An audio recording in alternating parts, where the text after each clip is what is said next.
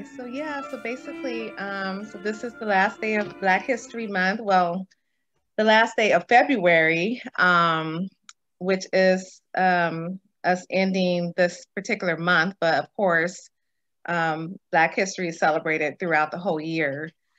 Um, I'm actually working towards becoming a socio-cultural visual anthropologist. And we have an international community here at UV. So I wanted to kind of speak in regards to how and why Black history is celebrated around the world. So I wanted to kind of start this with it being lighthearted. And many people don't know that we do celebrate Black history around the entire globe. So here's some information about that. February is Black History Month in the US and Canada. What a lot of people don't know is in many countries, yeah, it's celebrated, as I just mentioned. And there are days designated to celebrating the Afro-descendant populations in different countries. I'll share with you a few of those now. Would it be okay to put up the slide? My great technology person, Sophia, she loves, yeah, she knows about technology. And I don't like working slides, just speaking. So yeah, two of the most important months in celebrating Black history is, of course, February in the US and Canada. The US actually set precedents and inspired Black history celebrations around the world. Who we have to thank for that actually is a man named Carter G. Woodson, who was an African-American historian and journalist. Next slide, please. So this is Carter G. Woodson, a great historian and journalist. And in 1926, he actually created what was known as Negro History Week to celebrate the achievements of the African-American community. He chose the month of February to celebrate Frederick Douglass, the groundbreaking abolitionist and former U.S. President Abraham Lincoln, under whom slavery was abolished in the U.S. Arguably, Negro History Week was the precursor to Black History Month, and in 1970, the first Black History Month was celebrated at Kent State University in Ohio. Within a few years, it became a nationwide celebration and has inspired similar celebrations around the world. Moving to Canada. So I think that's the next slide. Next slide, please. Or actually, no, it's not. Okay, we can go back to the other slide. Sorry about that. So yeah, Canada and the US celebrate Black History Month in February. Actually, next slide would be great. Again, I'm sorry, back and forth. Okay, so basically this woman here, this is a fun fact here. She was, this is the first Black Canadian woman elected to the House of Commons in Canada. Her name is Jean Augustine. She actually created Black History Month in Canada in 1995. She was elected to Parliament, and introduced a motion to celebrate Black history, which was passed by the House of Commons. Next, we have Germany, the country of Germany. Next slide, please. The country of Germany was the first to begin celebrating Black History Month in 1990 and founded by the members of the initiative Schwarzer Dusche, the Initiative of Black Germans. Black History Month was founded in Germany as a cultural space for attendees to discuss Black history and contributions of the African diaspora more widely. And then also for Italy, where Black History Month is relatively new, but thriving though, nonetheless. In February, Black History celebrations are held across the country, including Rome, Milan, Bologna, and particularly Florence. Black History Month in Florence was founded in 2016 recently by African-American artists Justin Randolph Thompson and musician Andre Halliard to highlight the cultures of African diasporic communities throughout Italy. Okay. And then, let's see. And then, so as I mentioned earlier, another popular month for Black History Month is October around the world. One of the first nations to celebrate in this month is in the UK.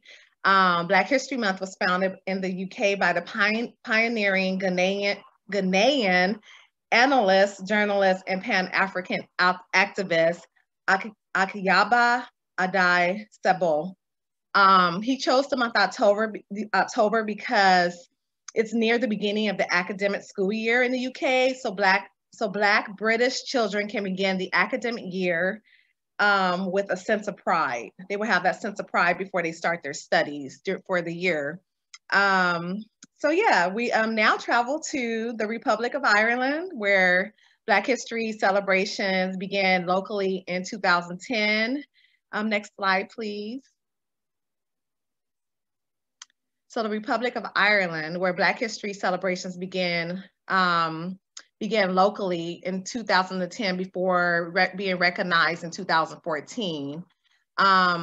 Let's see. October is celebrated in the Netherlands as Black Achievement Month.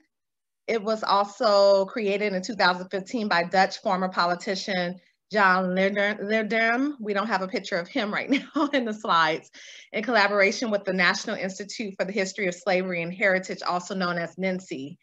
Countries which hold Black History Month at different times of the year are Belgium and Australia.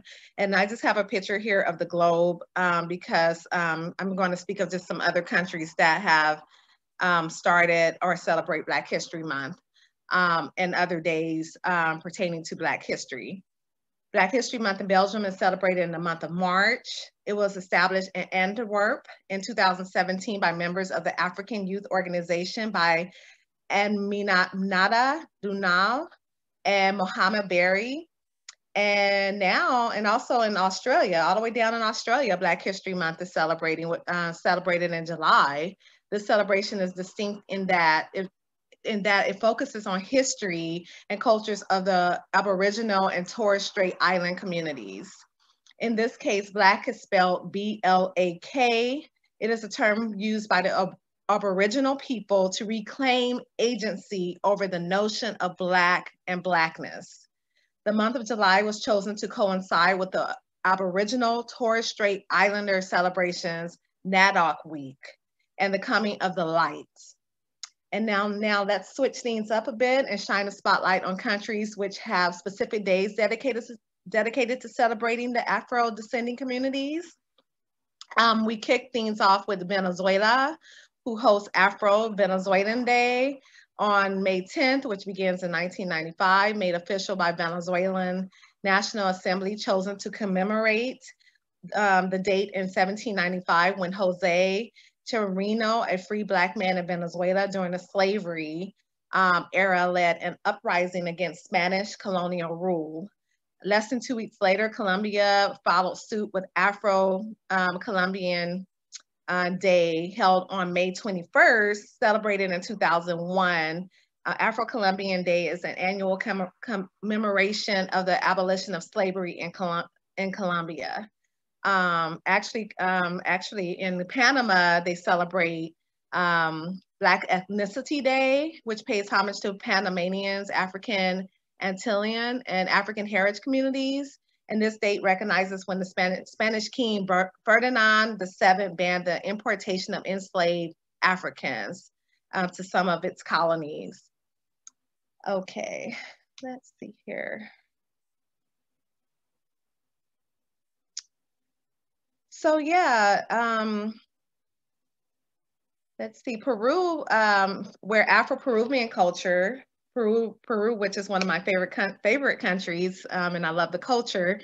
It's where Afro-Peruvian culture is hosted on June 4th, together with, it was founded actually together with the sister, let's see, not the sister, but The person, let's see, his name is activist Nico Mendez Santa Cruz, and he established this day with his sister Victoria Santa Cruz. They pioneered the revival of the civil rights movement in Peru in the 1950s and 60s. Black history is also celebrated in Costa Rica, Ecuador, Argentina, Belize, Brazil, and Brazil, which has one of the largest African diaspora communities in the entire world, which has over 100 million people of African descent there. And they have celebrated Black Consciousness Day and celebration of emancipation since the 1960s. So yeah, that's a little bit of the history of Black history around the world. So now going back to our American history, Black people, of course, I don't want to get too much into the brutal aspects of American history, but there has been some history of very brutal history, but then Black History Month is basically based on showing the accomplishments of Black people in this country and around the world. And some of our recent accomplishments, as you all know, we did have the first Black president, Barack Obama, and then now we have the first Black and Asian vice president, Kamala Harris, which is wonderful. And right here I have, I put here, Black history, live it, learn it, make it, 365 days a year. And hopefully we'll have some other Black history cultural days where we can get more into telling the community more about Black history and history of other cultures. And I'm just happy to celebrate Black History Month this month and to give out this information. So yeah, and we can have a Q&A later, I guess. Yeah. So thank you all for listening to the presentation.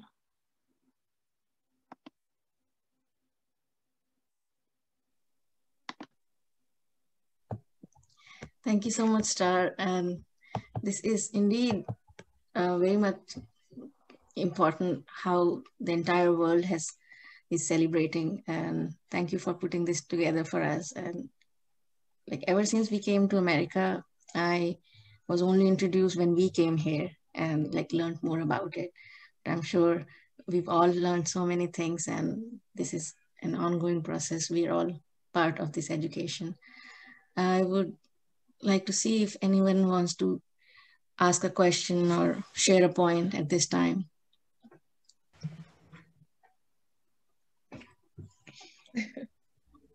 Okay, thank you so much, Star. It was wonderful. We loved your presentation, and thank you for sharing your perspective on this topic. So our next speaker is Dominique Moye. Dominique, if you can come and yeah. Can you hear me? Can you hear me? Okay, perfect. I was just going to share, like, this was such amazing information that Star just let us know about. I had no idea about the rich history and where other countries are recognizing the you know, our history as Black people. So it's awesome. I want to share my screen. Do I have access to do that, Sophia? I'll quickly make you a co-host, I think. And perfect.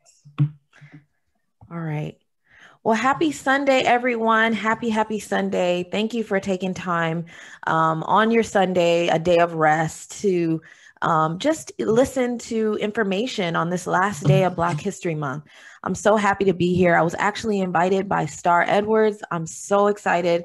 A little bit about me, I'll jump into that as I go into the presentation today about who I am, but I am a proud alumni of UCLA. So any opportunity I can to come back, just talk to fellow Bruins, I'm excited to do it. All right. So I'm going to be talking about today with you all mental health and building community care. So what that means, you know, we hear about mental health, but I want to, for the purposes of you all being in a community, you know, you all are a part of, you know, you're all a member of contributing to this community. Everyone's going to school. You guys are all in a family community. So we're going to talk about what that looks like in terms of building that community care. So a little bit about me before we get into the presentation. I'm a proud first-generation college student. I always start with this as my starting piece, because within that identity for me as a first-generation college student, it came with a lot of mistakes that I made, a lot of mishaps, but also a lot of resources that were put into me by educators who showed me the way and showed me how to navigate education, because I had no idea.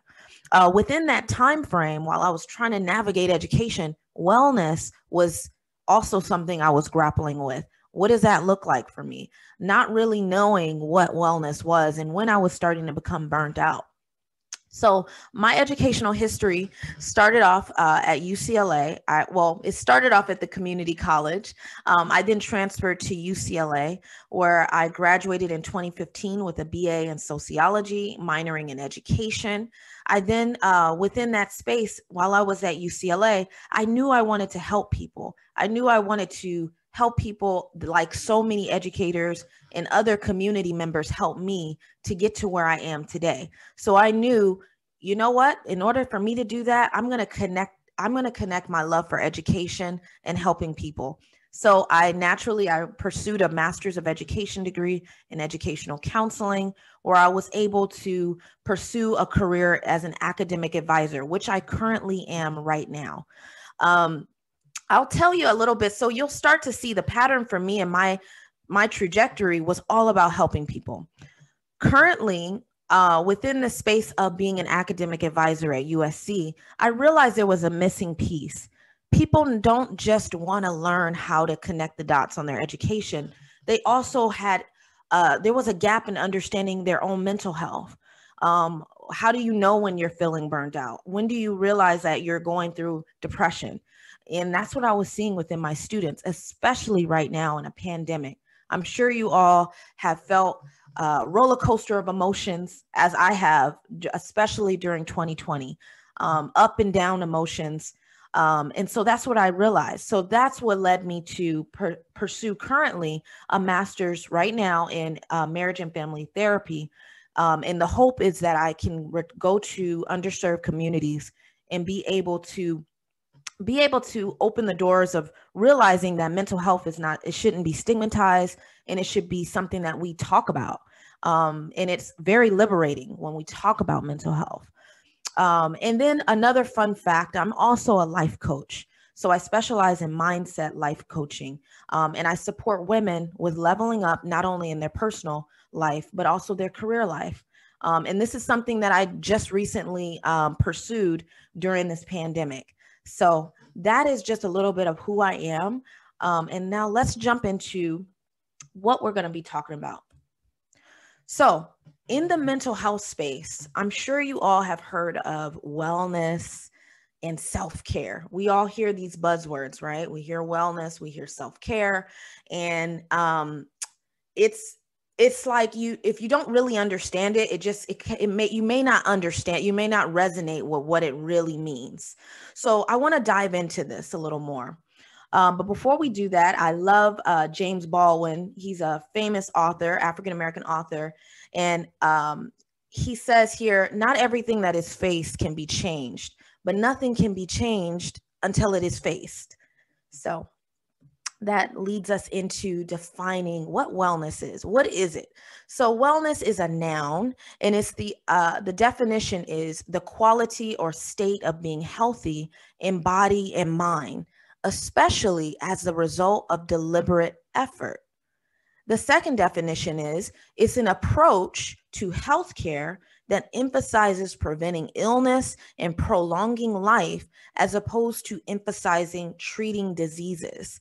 So as we see here, some themes that I'm seeing when I see the definition here is that wellness is really describing a high quality of life that we're all trying to achieve, right? We're trying to engage in certain practices that's going to add some years to our life, or we're not having health effects from bad wellness.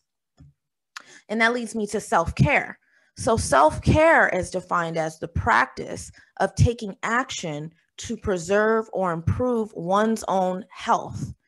And the second definition is, it's the practice of taking an active role in protecting one's own well-being and happiness, in particular during periods of stress. So again, this is highlighting it's a lifestyle. It's a way of engaging in a certain activity, especially when things are a little crazy going, like there's a lot going on in your life. This is how you would tap into it. You're tapping into that care for yourself. But I want us to, so you guys, so I've presented you all with what wellness is and what self-care is, but I want you to pay close attention to this next slide.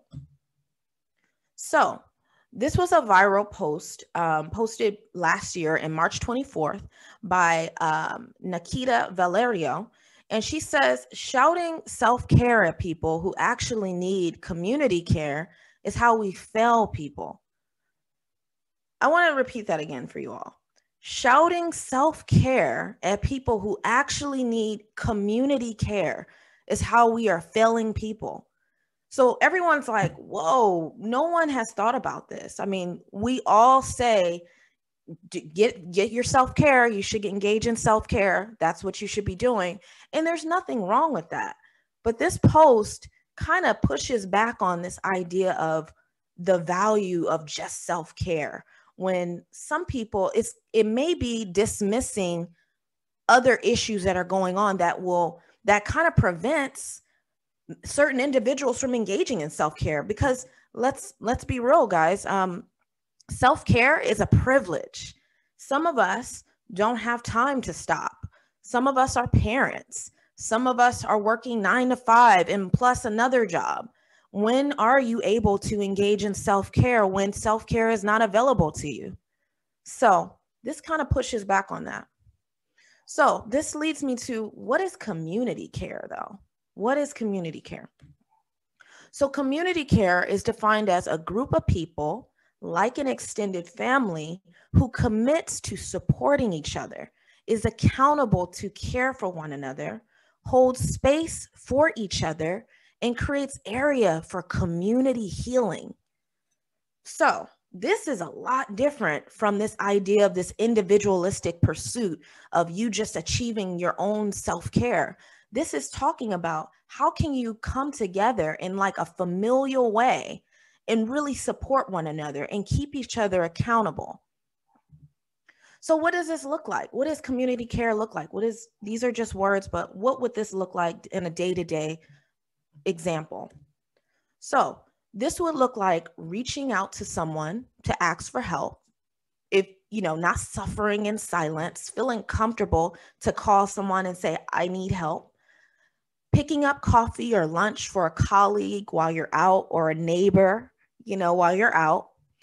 Showing compassion, not judgment for others, not just no judgment, right? We are all entitled to our feeling and how we're experiencing the world. And then lastly, asking the question, how can I support you in your work? How can I support you?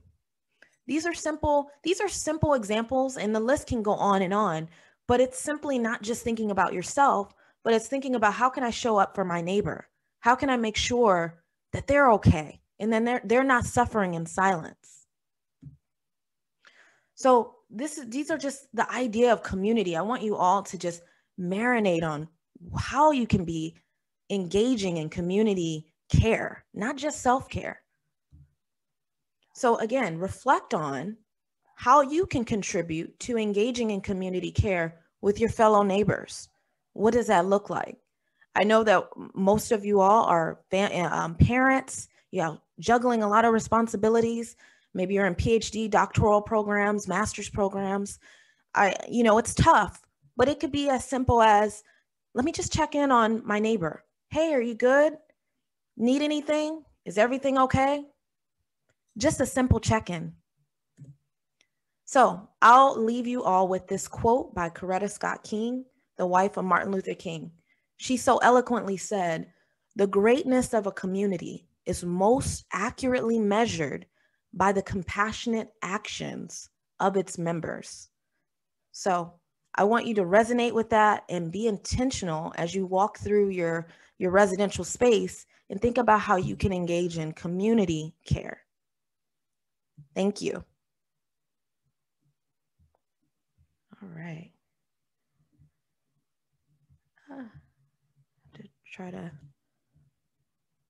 All right, so that concludes let me stop sharing. All right, thank you all.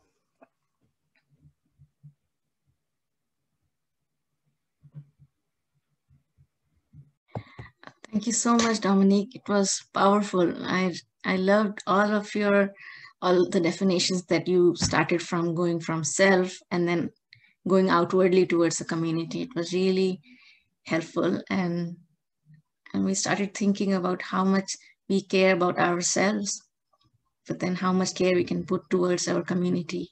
And then that community care comes back to us. So it's like an extended self-care. I love that. I want to know if anybody wants to talk a little bit or share something that we can all benefit from. Yeah, I found it, Dominique, I really appreciate your presentation, and I found it so interesting when you put up the definitions of wellness, the fact that it's a noun, but so much of it feels like a verb. Like so much of it feels like it's what you do and it's how you actively work towards it. I took so many just different notes as you were talking, because I'm just like, it hits home, and it's just so interesting. I also love language. So like when you put different words out there and you throw and tag the definition with it, I always find myself, especially in this arena, kind of pondering on, well, what does that mean when it's cast out to beyond myself into an entire group of people, into a community. So I just wanted to get off mic and just express appreciation for what you shared. Thank you. Thank you so much. I actually want to say thank you for that. Thank you for the presentation as well. It was really good, and I just want to even thank people that's on this call for the community, for helping me with community care within the University Village community. With things that when I've needed to have that community, that extended family. So, people from Res Life, have called to check in on me with me being a single mother.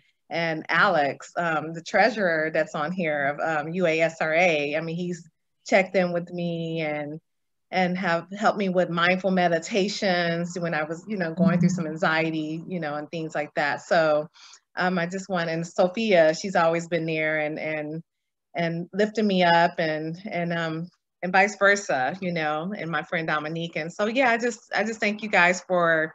It's interesting that Dominique just spoke of extended community. I just really thank you all for being my extended community. From the bottom of my heart, I thank you guys.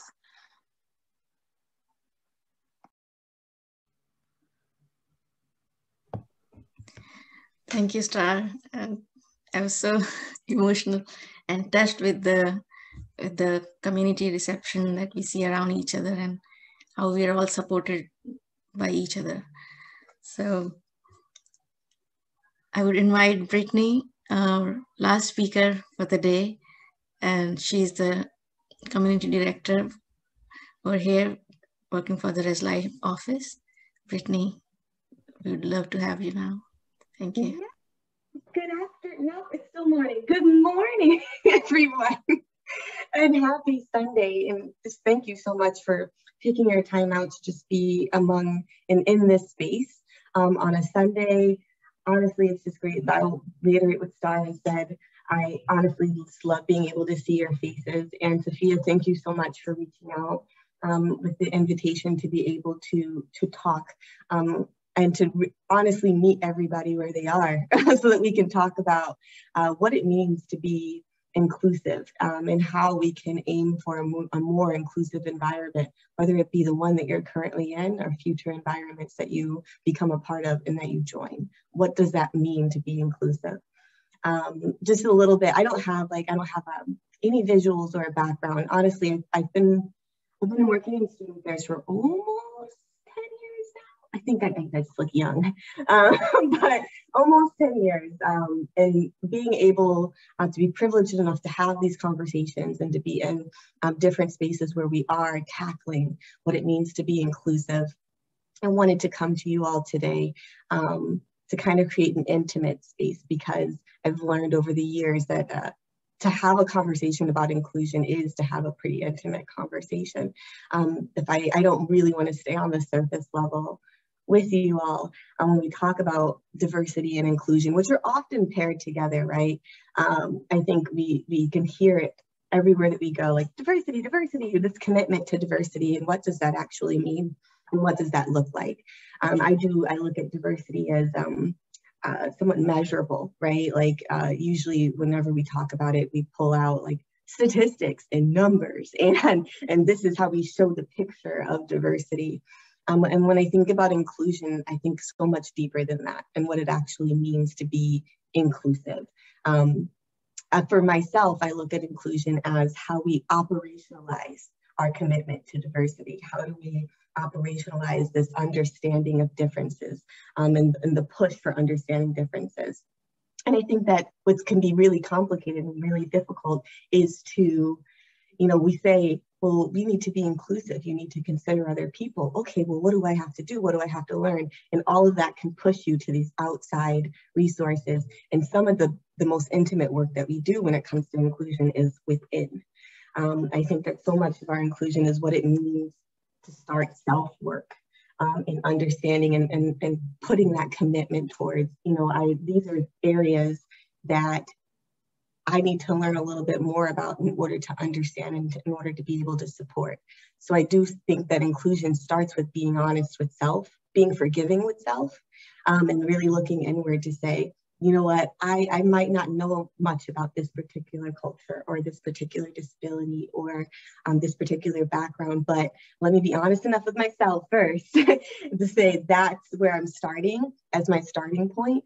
And what do I need to do moving forward to be committed to what it means to be inclusive, to be committed to ensuring that people around me feel as comfortable as I feel in certain situations, and or empathizing at a point where, I can empathize with not feeling heard or that I belong or considered at all. And I don't want that to happen to others. So what do I need to do in order to be a part of this?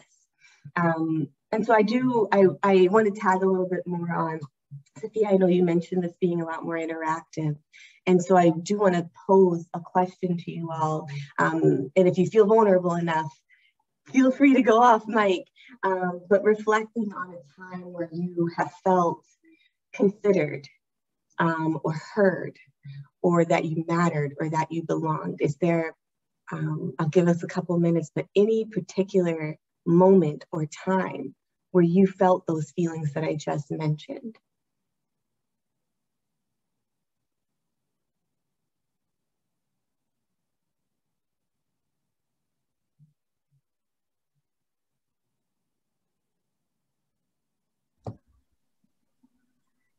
Star, you want to go? I thought maybe I see you.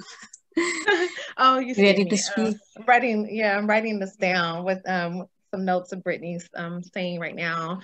So I would say just recently, just some of the things that I've gone through with dealing with this pandemic right now, and just being a mom, a mom during the pandemic, and with me reaching out to my extended community, I finally, like in my life, felt heard and felt recognized, and like people wanted to be there for me because they really saw me struggling, and it felt so good. And it's amazing to see that there are people out there that have empathy, true empathy, and want to reach out and help. And even though they're going through their own things, they have taken time out to help, they reach out to help me and help other people. So it's just amazing. Yeah.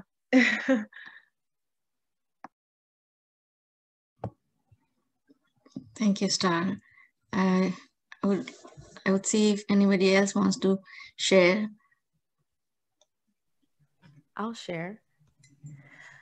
I would say, I'm just thinking back on my educational journey, and I felt seen and I felt heard when I could say something to like a goal that I had to a professor and like, or a counselor, and they would bring it up and they would say, how's that going? Like, what's, you know, like really taking like interest in what my desires are, like what my goals are, not just seeing me as a number. I think that was really cool to, it made me feel a part of the space. Thank you, Dominique, for sharing.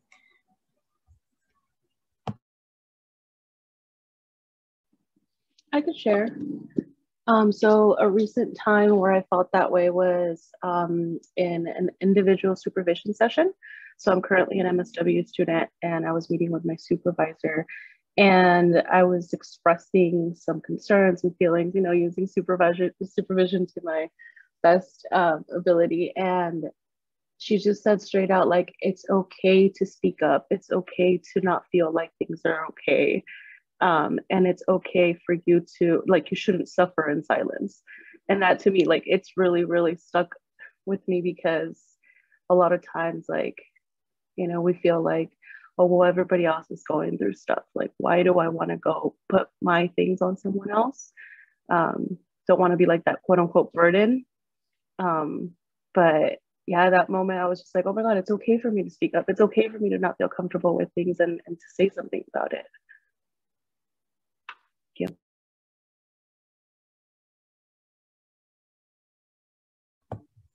Thank you so much, Arundro.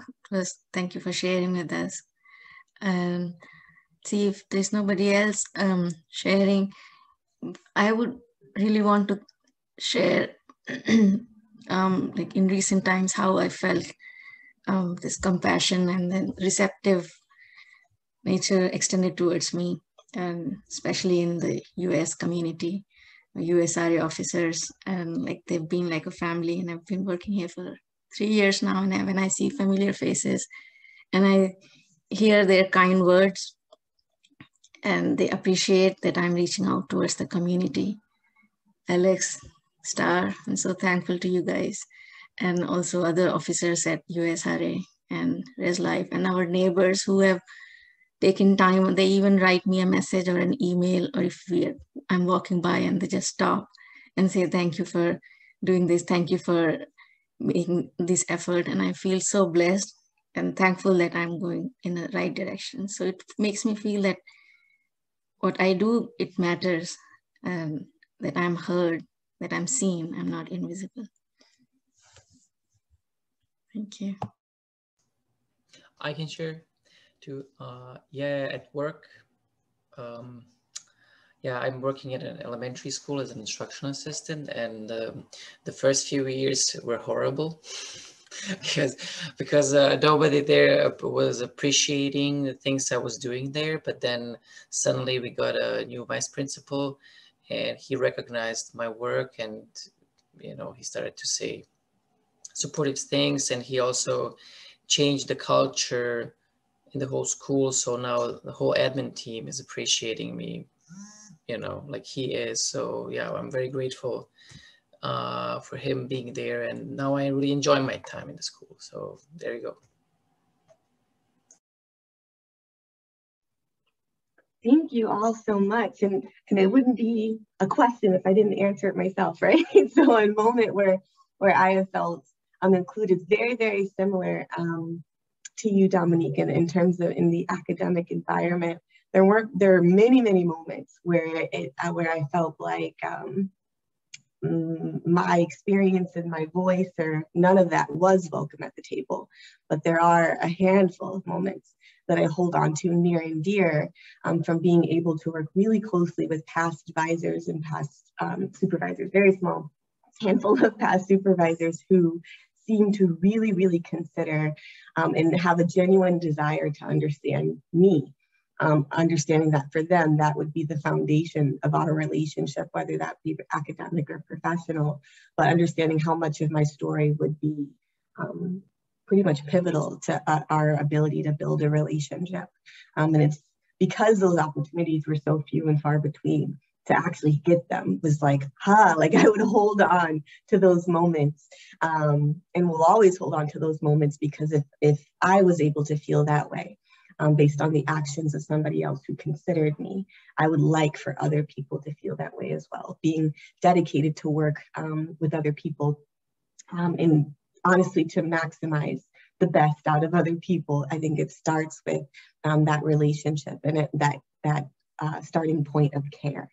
And so honestly, while you were all talking and sharing your stories, I was just writing down a couple of notes into what seemingly prompt this feeling of inclusion, of feeling heard and considered. And I just heard some themes of somebody creating that space of validating, of literal consideration, and of that selfless act, knowing that the rewards in return, like you're not really expecting these grandiose rewards, or this has to show up in some material way, but it may just show up in deep self-work and deep education. And so that just kind of brings me right back to when it comes to our own community, when it comes to inclusion, so much of that work starts with individuals and with folks themselves, with prompting that idea, that consideration, and that conversation with other folks around you, with your neighbors. You've all seemingly been able to develop communities around you. And whether that took some months or a couple of years, you were able to create that community and to develop this community here in some way, whether that be with your neighbors who have eventually become friends. How did those relationships start? Who triggered that conversation, and how did they grow deeper into learning about each other and kind of creating that organic relationship? I think that is the starting point of inclusion, is including someone into the conversation. It's saying hi when you walk by, or acknowledging a simple presence of someone that can make them feel like they are seen at the very least. We'll work towards heard, but if you are in community with someone and can't acknowledge their presence, then that in and of itself, is going backwards from inclusion. So what are the small steps day to day that we can take in small interactions to make folks around us feel included, to show a genuine interest and to build that relationship from the start? I would never recommend just walking up to somebody and being like, tell me your whole story, tell me everything that you've gone through so I can just be there for you. No, just like we talk about plants and what it means to grow, really being invested in the folks that are around you. When you see them, how is your day going? How are you doing? When you see things that are happening out in the world, being able to consider who's in my circle or who's around me. If I'm seeing that there's just massive heartbreak in a different part of the world, and I know that that part of the world lives here in my own community, what are things that I should consider, or that I could consider? It doesn't necessarily mean that you're taking actionable steps in your day-to-day, but that's why I emphasize that inclusion is so intimate, and it can be so internal. We all have a different kind of role in this journey towards really being a more inclusive environment. And for some, that is deeply internal. For others, that is right there on the front line. Find your place, find your role where you're comfortable so that you can learn and grow and build those relationships. I think that is a beautiful starting place for inclusion, and honestly a beautiful, to go off of Sophia's amazing artwork painting of what it means, where we could start in terms of showing the picture of a more inclusive community, and a community that cares for each other. Community care. I will go take it back and wheel it back to Dominique's presentation. Does anybody have any questions or thoughts that you want to share about creating a community of care and or being more inclusive in our own community? I love how you mentioned, Brittany, about this idea of inclusion being very intimate. It's something you really have to be intentional about. I didn't really think about it like that, but it does take like one conversation just to reach out and just say, hey, I see you, without saying that, but just, how are you doing? how are you? Like, I just being in front of someone and engaging in a conversation on an individual level, like that is inclusion, not just this overall like thought. It's sometimes very vague. And like you mentioned, we hear it in education all the time, being inclusive spaces, but sometimes it doesn't feel like that. And let's be honest, for people of color, more often than not, they don't leave those spaces feeling included. So I love the idea of it being intimate, being intentional. Thank you.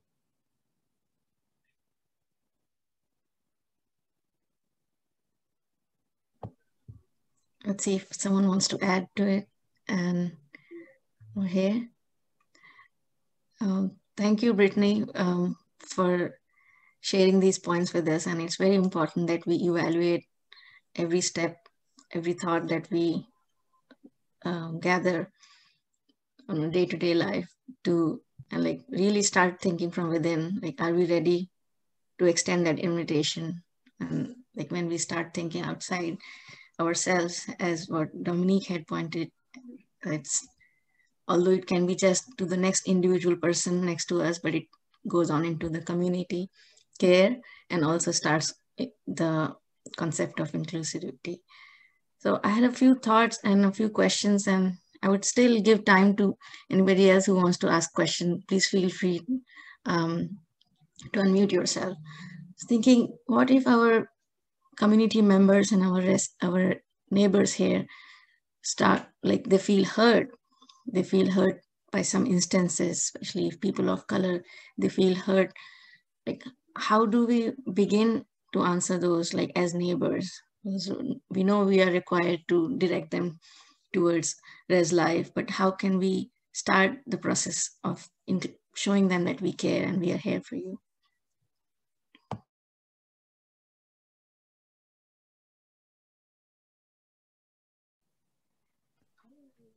I do think that it starts with, I think it starts with spaces like these, and with acknowledgement at the very least.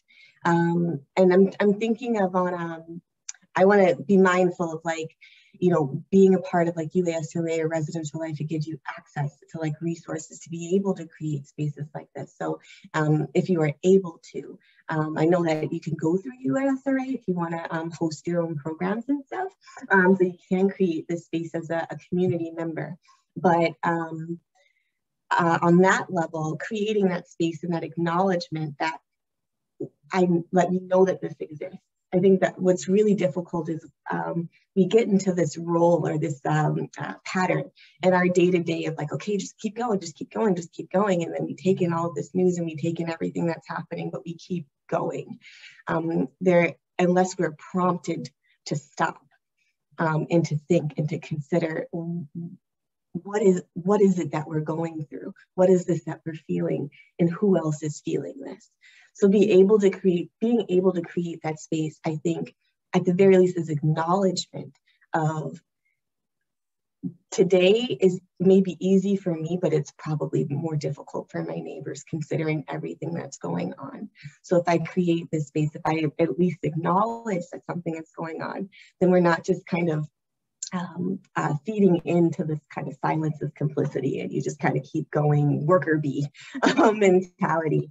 But I think on an individual level, it does start with those relationships. So it sounds crazy, but I often reflect on my own experiences where, you know, things in my community are not well. I am hurting on the inside. My community is hurting on the inside, and I have to go through day to day and just tap, tap, tap on those keys and act like everything is okay.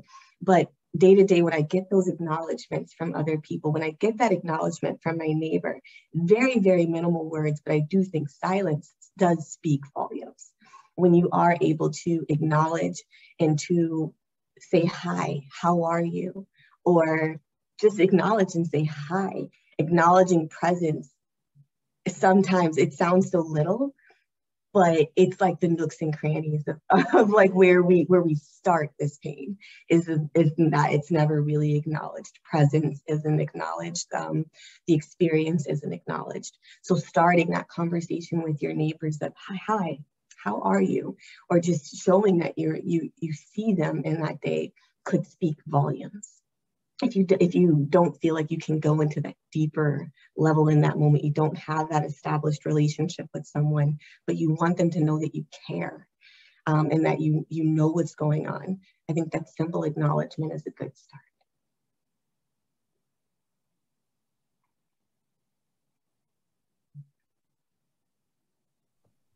Thank you so much, Brittany. Thank you for sharing that with us. I have something to say.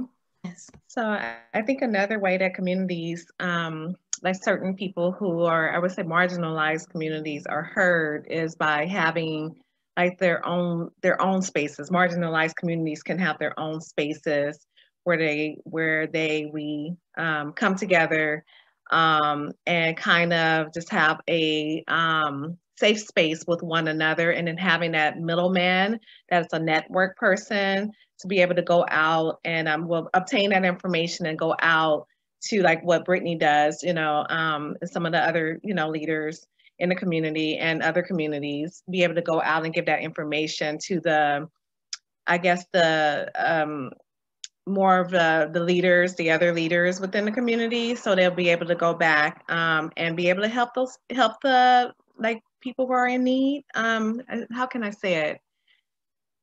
Be able to be aware of what the needs are by having that person in the safe space that are connected to the outside communities. I should say outside communities. I'm trying to see how I can put this.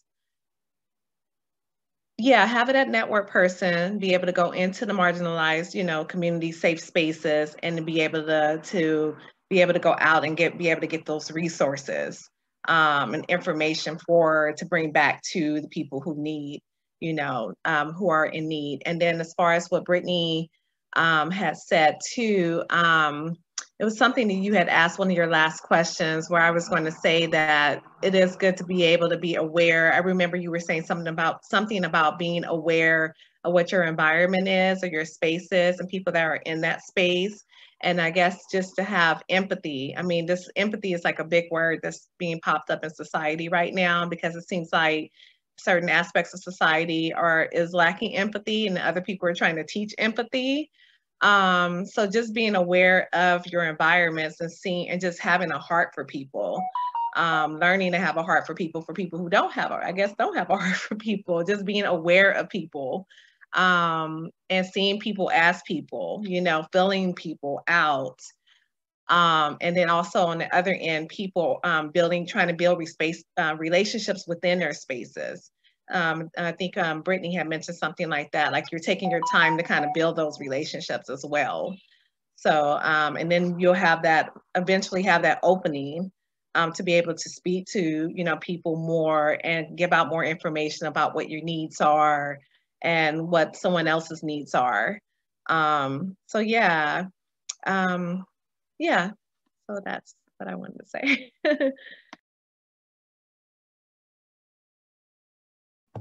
Thank you so much, Star. Thank you for sharing that. And it was lovely to have you all today and speak heart to heart.